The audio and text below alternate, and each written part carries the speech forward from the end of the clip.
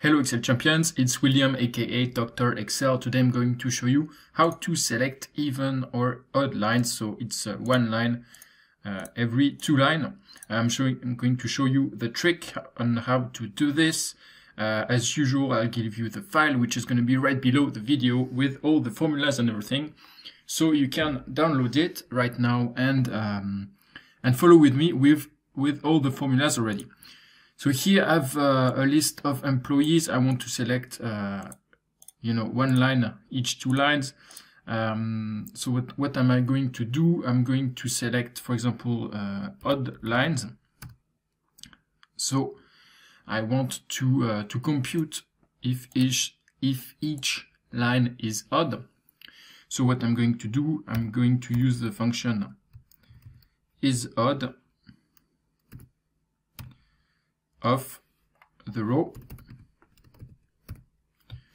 and it's going to tell me which it's going to return true every two lines, so for 7, 9, etc. And of course here I'm going to do even or odd lines, but you can choose one line every 3 lines, 4 lines. You just have to compute the correct formula, which is going to show true as soon as you want to select it, and false otherwise.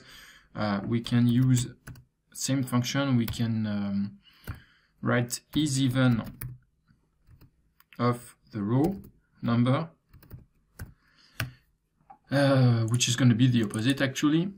And now if I want to select all the data, for example, all the odd lines, what I'm going to do, I'm going to select all my table, go into data filter, and choose to display only when odd is true. Okay, so I get all my columns like this.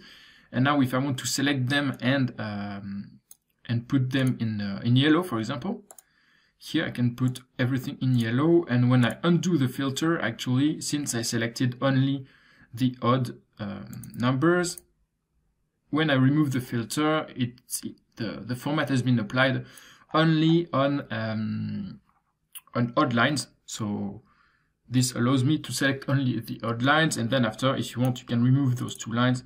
And same trick for even. Here I'm going to select only even lines, select this, put them maybe in green or something, and remove the filter.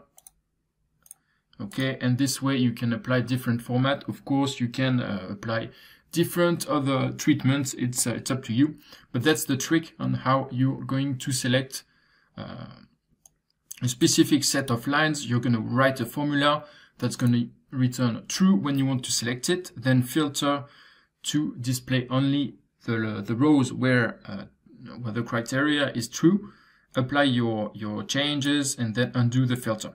So as usual, the file is right below the video. Don't forget to download it, and I will see you tomorrow for a new Excel tutorial. Don't forget to subscribe. This way you'll be notified as soon as I publish. See you tomorrow, champions. Ciao.